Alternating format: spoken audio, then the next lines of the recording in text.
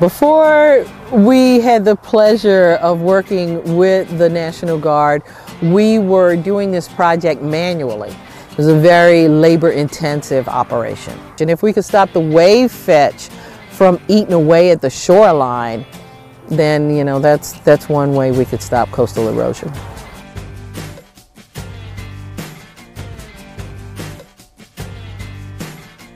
We pick up all the Christmas trees and relocate them over to Bayou Sauvage to help with erosion. I mean, we had 33 loads this year. Relocated them without a problem.